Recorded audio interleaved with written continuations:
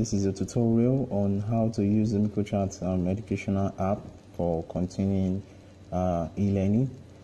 This is the front page of the application where each student will need to put in their password to have access into the front page of the e-learning platform.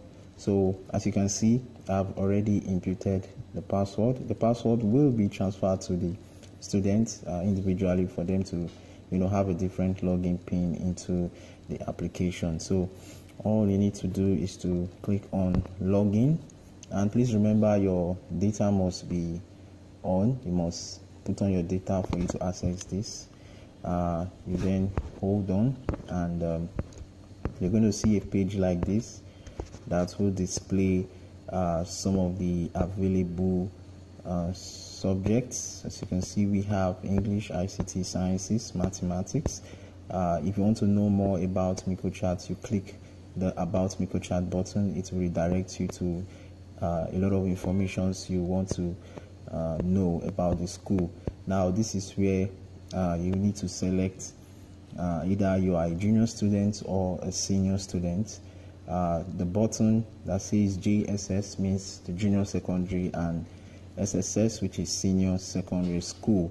So as a junior secondary school, all you need to do is to click the GSS button, and it will take you straight into the classes. But before then, it will opt out. It will bring out a guest area, which of course you are a guest, so you will need to put in a password.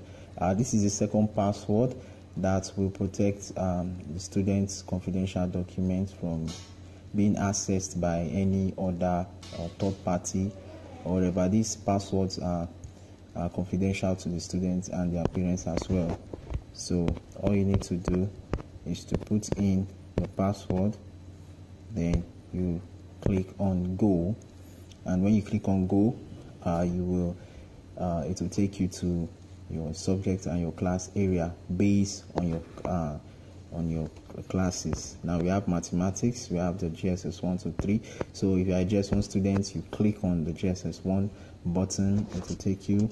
In GSS 2, you click on GSS 2 button, it will take you. GSS 3, if you have in English, you have in ICT. For those doing Cambridge Biology and Basic Tech, these are the subjects that are presently available. Of course, other subjects will be uploaded as soon as this application comes online.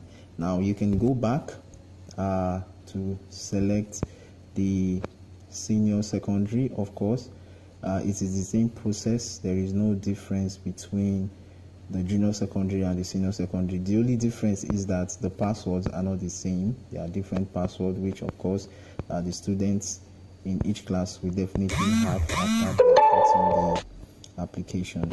So the senior secondary, you click the button as a senior student, and it will also require you to impute the password that will be given to you to access your class and your class materials.